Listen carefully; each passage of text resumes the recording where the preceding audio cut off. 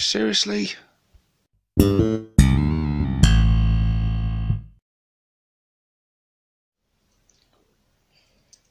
Hey guys, and welcome to this video with me, 6+Stevo.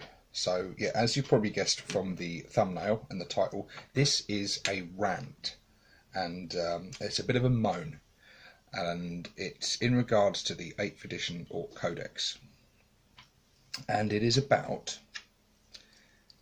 these things. No, it's not. We're not going to open that viper's nest. No, it's nothing to do with base sizes.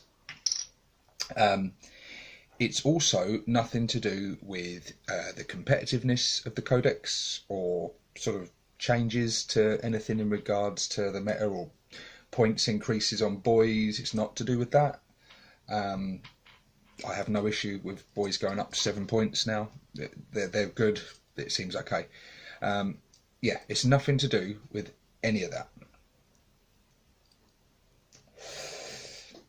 I will be getting to that in future videos. The Ork Codex itself and the changes of rules and stuff. Most of our stuff's got better. Most of it's dropped in points. Some things have gone up in points, so it's been rebalanced and stuff. And from what I see of it, it all looks really good, and I can't wait to get it in my hands. And overall, I've got to say, I am massively pleased and I'm pumped, and I can't wait to get that book in my hands and get playing. The reason this video is a rant is because I want to ask GW a question. I want to ask you guys, why do you hate Kitbashers, converters and scratch builders? What have you got against us? And this is particularly apt when it comes to the Ork Codex, because I think Ork players, I'm not saying other factions don't kitbash and convert, they do, and there's some amazing stuff out there, and they really do, but with Orks in particular, it is probably the best reason to play Orks. The sheer wealth of options and possibilities that you have, the fact that these guys make most of their stuff out of scrap metal and they cobble it together. You know, this stuff doesn't come off a production line. These aren't STC builds like with Space Marines and stuff. They're not like elegant machines like you get with the Elder and stuff. These are just literally scrap heap challenge, Mad Max style vehicles and killer cans and etc. And that is what makes them so fun. Now, the reason I'm asking GW this question is because there has been some changes in the Ork Codex. And like I say, the changes, and so they've dropped some things. So we've lost big guns. We knew, I think most of us kind of had a feeling that was going to happen. So we've lost cannons, mortars, what's it called? Zap gun. We've lost that in terms of the big gun anyway. So we've lost them, and so mech guns have fully replaced them now, as we kind of knew was happening. But we've lost some other stuff as well, and it's quite bad. We've lost one thing that I wasn't expecting to lose is the big mech. We've got the big mech in Mega Armour, we've got the big mech with shock attack gun, but we have lost the standard big mech, and this upsets me quite a lot, because I spent quite a lot of time converting my own big mechs. Which, let's move the camera down so you can see them. I've already did a video on these long time ago. Here they are. Don't know how well the camera's picking these guys up. I've got two big mechs, both with custom force fields that I made. So I've got this guy, putting a lot of work on him, especially around the backpack area. You can see all the different parts that went into converting this. There's a bit off the Morkanauts bit there, there's a bit off the custom mega cannon, there's, I can't even remember, this bit came off a bit of the looters, I got a bit off the mech kit from like the burner sprue, the body is that of a black reach knob, just cut one of the arms off, I've given him one of the heads from the knob set. This dude here, say most of the parts here come from the standard knob set with a few bits from the mega knob set to build him. And yeah, so I was quite pleased with these guys. Like I say, one of my first videos was covering these guys. Now, the reason GW have got rid of them is because they no longer sell the model for them. And this is their policy at the moment to, if they don't sell a model, they won't have a data sheet for it. And it sucks. It really does suck. It's a real shame because people can... I understand from a business standpoint what they're doing. I mean, it cuts out... if they don't make something for a data sheet, third parties jump on, they build an alternative which people can go out and buy. So GW see it as they're losing money. GW haven't lost money on these because these are all GW parts. And I think most of the people that kit bash and convert and make their own stuff and, you know, do this kind of thing still predominantly use GW parts. We're still spending our money on GW stuff. And it's just, in my opinion, it's a real shame. Competitively, I'm not bothered, really, because I think competitively, the Big Mech in Meragrama is, even for the points difference they were, was so much more a viable option than these. I just like these for the character. I like the fluff. I liked, you know, I really like these models. They're useless to me now. Well, they're not useless because currently we can still use the index rules with them. But how much longer is that going to last? That's not going to be there forever, guys. So, I mean, please, before you mention that in the comments, say, well, you can just use it from the index, you know, quit your moaning, which I'm sure we'll get a few comments of. But believe me when I tell you, the index rules will not be usable for long. They're going to phase them out very quickly. We are one of the last codexes to come out. We've got Gene Stealer Cult to come. It's not going to be long after that. As we keep getting FAQs and erratas and stuff that tweak things and change points and do all this stuff and change the rules and the wordings and things, and the game's going to evolve and change. And as it keeps doing that, those indexes are going to become more and more and more outdated, and then you're going to start getting things with rules conflictions and points conflictions come into it, and they're going to say, do you know what, indexes are done now. And that is coming. And then they're gone forever. They're never coming back. These are never coming back, most probably. And that wasn't it either. I think from what I hear, we've lost the options to have them on bikes, which I don't have them on, but I'm sure loads of people out there have kit bashed and customised, you know, mechs on bikes and things, which again is a real shame. And that's a real shame. And secondly, the trucks and the battle wagons no longer have the option to have rocket launchers on them. Why have they done this? The same reason. It's because they don't have that option in the kit. When you buy the truck kit, it only has the option for the big shooter. When you buy the battle wagon kit, it has the option for the kill cannon and the zap gun and the big shooters to be mounted on it. It has no rocket launchers in there. So they've just done away with that option. What about all the people that have converted them on? What about all the people that have gone through time and effort and money, because they've probably bought the rocket launcher bits or got them out of other GW kits for the most parts, and they've built these things, you know, whether they've done it for competitive reasons, whether they've done it for fluff reasons. I myself did it to my truck. Here is, it's not finished yet, still not finished, it's been left half finished for a long time, but this is my looted Tower Ox, basically, that I use as a rocket truck. And doesn't look like much, but this took me quite a long time to sort of figure it all out and get it working and getting it sitting right. And I was quite pleased with how he came out. Again, one of my first videos was showing off this. And like I say, he's not quite finished yet. He's been left unfinished for so long. And it's quite good, actually, that he's not finished. And it's also quite good that I didn't glue this bit down, because I'm going to have to change something and change it to a big shooter. Luckily, I didn't glue that bit down. And the reason I made that was because I wanted a customised transport for my tank busters, and to me it felt right, fluff-wise, that the vehicle a tank buster would choose would also be loaded with rockets, so he would add that one rocket shot to the thing. Now actually rocket trucks were really shit because it never hit. Rockets very rarely hit unless you've got the sort of tank buster reroll rules. So I didn't do this for competitive reasons, I did it for fluff reasons, because a big shooter is actually a much better option to have on a truck. It's cheaper and much more reliable. I'm just a bit gutted about that. I'm a bit gutted that my two big mechs now are useless. I don't know what to do with these guys. Should I rip them apart? Should I just convert them back into standard knobs? I'm looking at this guy now and I'm really pleased with how he came out. Like the backpack and stuff, that took a lot of work. All different parts getting that right.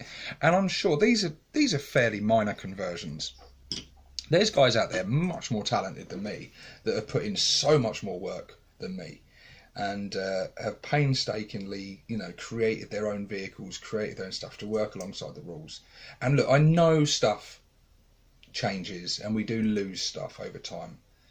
And, you don't, if they just kept adding to the codex all the time, all the codexes would be massive by now. And we'd still have all the characters that we've always had over the years. We always do go through these phases. When each new codex comes out, you gain a load of stuff, but you're always going to lose a few bits here and there. And I do understand that. But there wasn't any good. They're doing it for the wrong reasons. They think it's good for business, but I think what they failed to realise is that most of their proper die-hard, loyal customers that have been with them for years and will continue to be with them are people that do a lot of kit bashing and converting. And I miss the days. I miss the days when GW actively encouraged it. For example, let's look at this little sneak peek. I'm going to be doing a video on this codex soon. But, see this? Scratch built Death Dread. Converted trucks. Examples of kit bashed models. They had in here rules for flash kits. There were no models for flash kits. They did not exist. They encouraged you to convert and build your own and convert your own. This was good stuff from GW. I remember the very first edition. Well, I don't remember it because I got into 40k around 3rd edition properly. Experimented with 2nd edition a little bit when I was far too young. But I remember 1st edition, Rogue Trader. And I think it carried through to a couple of the later editions as well. They had a model in there of a vehicle made out of a deodorant can you believe? And they gave tips and advice on about how you could convert your own stuff. And it was crude in them, but by those standards of that day, there wasn't, we didn't have all the choices of these really good, highly detailed plastic kits. We didn't have like the resin stuff, we didn't have, models were of a very different, they weren't as detailed and as good as they are now, put it that way. So this stuff they showed was very crude and very amateurish by today's standards. But it was great that it encouraged us to let out our creativity and imagination. And let's face it, we're playing a game with little toy soldiers. We're playing a game, this is all about our imagination. These are static, still models, but when we play it in our mind's eye, they're firing off shots at each other, they're hacking each other to pieces, and there's explosions going off and all craziness. And it's all about the imagination and creativity. And I worry that as they continue along this path, they're going to carry on just releasing kits, and you will only have the rules for what's in the kit, and it won't give you these options to do something a little different. For me personally speaking, I remember in that Ork Codex, when I got it, one of the first units I really wanted, I didn't get round to it at the time, but what I really wanted was a unit of flash kits. And the reason I wanted them so bad was because there was no models for them. So instantly, that sparked my imagination. I read their little bit of fluff, I read their rules, I read about the snaz guns and everything. And I thought, oh cool, I can get some bits from looters sets, I can get the knobs set, I can combine them, I can chop bits up. That got me really excited. And you know what? I probably would have spent more money with GW. That would have cost me more than buying a flash kit set, because I would have been buying stuff and chopping it up, and I'd have been buying several sets to use the parts to mix them all up. And actually, a lot of the time, over the years, I remember thinking back when I built my custom Chaos Lord, I bought, when they used to sell bits on GW site, back when we had a lot of metal models, and they sold different parts and components, and you could order them separately.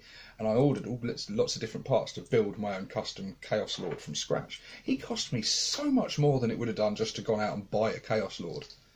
So they made more money out of me because I wanted to convert my own. Now that's not true of everyone, because some people do go around it by kit bashing and using plastic art and using parts from third-party companies like Cromlech and Spellcrow, etc. So I do understand it from their point of view. But I think the money they lose on those bits is not anywhere near what they gain from encouraging this sort of stuff. And even if they were to lose a little bit of money in the short term, I think it would actually encourage more of us to be more loyal and spend more money with them, because it's just a really cool thing to do. And it's one of the greatest parts of the hobby, especially for Ork players, but not exclusively Ork players. It's one of the best things for the hobby. I love kit bashing. I love converting stuff. I've never really done anything scratch building yet. I had blast building my own terrain. And I just think it's just, I don't know, it's just going to be a real shame, I think. And I feel sorry for a lot of the guys out there that have spent time and money and lovingly crafted a lot of this stuff, like mechs on bikes, mechs on foot with custom force fields, trucks, battle wagons loaded with rockets, all those people that built all those looted wagons years ago. It's just a shame. So GW, please, just because your kit doesn't contain an option for a certain weapon, don't get rid of it for that reason. If it's for competitive reasons, if it's for balance reasons, if it's something that's hurting the game, then yeah, by all means, make the fixes you need to do. But if it's purely because of that, how hard is it to stick a rocket on a truck or a battle wagon? God, if you wanted to be really lazy, you could just take the rocket from the end of a rocket launcher and stick it on the end of a big shooter. To me, it wouldn't look great, but it would work, and I'm sure a load of people have done it that simply. It's not bloody hard. It's just, I don't know what else to say. I'm just really annoyed, and it's wound me up a bit actually, and it's disappointed me, and it's put a slight tarnish on the 8th edition Ork Codex. But putting all that to one side, Rant over. The 8th edition Ork Codex, regardless of losing these couple of little bits that I've talked about, looks amazing. All the leaks and all the reviews that I'm seeing on, I've been watching Striking Scorpions review, I've been watching Mini Wargaming's review. It's really exciting. I can't wait to get playing. Orks are going to be really competitive now. The options with all the clan cultures and stuff looks incredible. The fact that we are now on a level playing field with all these other Codex armies is brilliant. We can really have some good, fun, balanced, competitive games now. No longer are we going to be forced to play just hordes of boys. No longer are our specialist Ork armies just going to be trampled into the dust like they're nothing. That's going to be fantastic, and it's going to be really, really cool, and I love it. So this is not a rant about the Codex itself, because it looks amazing. It's not a rant about base sizes, because I'm not even going to touch on that. I've got my feelings on it. I'm not even going to get involved in that. I'm sure many other people will cover that one. And it's not about bitching that my favourite unit's gone up in points, or it's not as good as it used to be, or any crap like that. It's nothing to do with that. It's literally to do with GW seeming to have something against kitbashers and converters and modelers, and people that really want to individualise their stuff and make it personal and make it a bit different, and have the options within the datasheets to allow them to do that. Please, GW, reassess your policy on this, please. It will benefit your company. It will definitely benefit your players. Yes, you may lose a little bit of money by people getting parts from third party. You may lose a little bit by people scratch building stuff. But I don't think you will, personally. I think you'll still continue to make millions and millions of pounds all the time. But I think it's the right thing to do, and I think the community as a whole will thank you for it massively. So give us options. Give us the option to have a pain boy on a bike, even if you don't make a model for it. It isn't hard to stick the torso of a pain boy on the legs of a fucking biker. It's not difficult. That's not a hard conversion to do. It's not difficult to turn a knob into a big mech. it's not difficult to stick rockets on your trucks and your battle wagons. It's not difficult at all. And I don't think it's going to upset people that they read something in the thing, look at their kit and go, well, that option isn't in the kit. I don't think that's really going to upset people that much. I really don't think it is. Because I think people that have the skills will convert it and change it. People that don't will just build the standard option. And I don't know, it's disappointing. I don't like seeing it go this way. This game's all about imagination and creativity. You've done that within your list building. The options you've given us in there is great, but you can't. On the other hand, you've taken it a little bit away from us in terms of the modelling and stuff. Sometimes necessity, like my tank busters, I built sort of more out of necessity. You can convert something to look different. I can make a truck with a big shooter that easily, but I don't need to. Sometimes actually, because the option's not there, it forces you to convert your own, and sometimes some of the best creations come out of necessity. Anyway, I'm rambling now and I'm going on and on and on, and I'm going to have to accept it, and making this video has kind of helped to let me vent a little bit. I'm sure a lot of you guys feel the same as me. Maybe a lot of you don't. Maybe you think I'm banging on about nothing. Whichever side of the fence you fall on, share your comments below. I'd love to hear your thoughts on it. Get the discussion going. And but let's not get too sad about it, because it is Orktober. We've got an awesome new Ork Codex coming out. I'm currently building mega knobs. I'm building mech guns. And I'm converting. Yes, I'm converting. I'm converting some mech guns, which you will see on the channel very soon. And we'll probably make some videos along the way while I do that. And you can join me. Maybe we'll do them live. We'll have some fun. But anyway, guys, I'm rambling again. I always do this. Anyway, guys, that's enough rambling for me. Share your thoughts below. Hit the like button. Hit the subscribe button. And I'll see you on the next one. 6 Stevo, signing out.